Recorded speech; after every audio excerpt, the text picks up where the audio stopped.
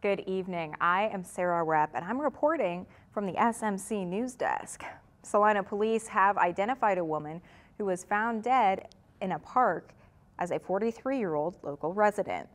News reports said police have not yet said how Christy Fisher died and are still gathering information about her death. Police responding to a report early on Tuesday morning found Fisher lying face down near the south entrance of Lakewood Park. She was declared dead at the scene, and that's all the information we have on this story at this time. The Salina police are also investigating after staff discovered an individual had taken a large container of hand sanitizer and dumped it on the walls and floors of Salina South High School. The estimated damages are over $7,200 after the sanitizer ate through the finish on the floor. Surveillance video is currently being reviewed, and that is all the information we have. Salina OCCKs Inc. has announced that they will be raising their minimum wage to $15 an hour. This change will affect over 160 individuals that are currently being employed by the organization.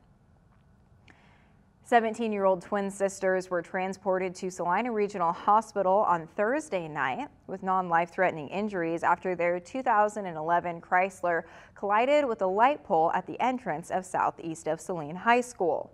The driver was cited for making an improper turn. Saline County Sheriff's deputies were working on a fatal crash as of Friday morning on Old U.S. Highway 81 near Don Meyer Road. There are very few details at this time, but we do know that the crash involved a motorcyclist and a truck. The male motorcycle rider has not yet been identified, but has been killed. In state news, we're going to look at how authorities say a search team has pulled the body of a man from a lake in northeastern Kansas. After nearly 10 hours of searching, the Riley County Police Department says that the man's body was found late on Wednesday in Tuttle Creek Lake. Authorities were called to the lake at around 2:30 p.m. on Wednesday after someone found a vehicle and clothes near the shoreline. The man was identified Friday as a 24-year-old Okeem Riley, and Fort Riley officials say that Riley was a first lieutenant from one of their brigades and had served at the fort since 2018. Foul play is not suspected in this death. Authorities in Rice County have identified the man killed in a house explosion last month in the town of Lyons. The victim was identified on Thursday as a 65-year-old Terry Sawyers. Firefighters responded to the home on May 27th, and the fire chief says that Sawyers was found dead in the home where he had lived for 10 to 12 years. The cause of the explosion has not yet been determined, but Lyons Police Sergeant Corey Ryan says that there was no crime. Results of an autopsy of Sawyers are expected to be coming out in July. We'll have some more information about it for you then. A Wichita man is dead after he became pinned underwater by an overturned riding lawnmower. Authorities say that the 42-year-old died after an accident on Wednesday afternoon in the city's east side. The man was mowing a residential property when the mower slid into the lake and pinned him.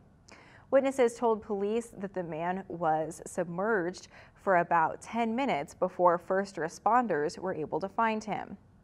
Medics pulled him from the water and performed CPR, but they were unable to revive him. And police say that he worked for a lawn service. A Sedgwick County Sheriff's deputy has been suspended following his arrest over this weekend on suspicion of a misdemeanor domestic violence disorderly conduct.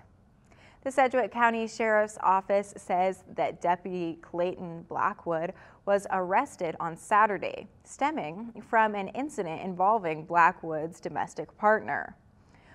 Records show that the woman involved also was arrested, and authorities say that Blackwood has been with the Sedgwick Department for 5 years.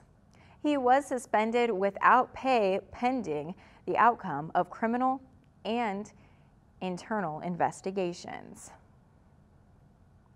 And now we're going to take a look at our 3-day weather forecast. Tonight it's going to be clear with a low around 65 degrees. There's going to be a south wind with gusts as high as 20 miles per hour. On Saturday, it's going to be sunny with a high near 89 degrees, a south wind of 10 to 16 miles per hour, and gusts will get as high as 24 miles per hour. On Saturday night, it's looking like it will be mostly clear with a low around 66 degrees. The south to southeast wind of 10 to 14 miles per hour may get as high as 21 miles per hour with those gusts. And on Sunday, it'll be mostly sunny with a high near 87 degrees. The south wind of 9 to 14 miles per hour could also have gusts as high as 22 miles per hour. On Sunday night, it looks like it'll be partly cloudy with a low around 67 degrees. There'll be a south wind of 8 to 13 miles per hour. Then on Monday, mostly sunny with a high near 88 degrees. I'm Repp signing off from the SMC News Desk, and I'm wishing you a good evening.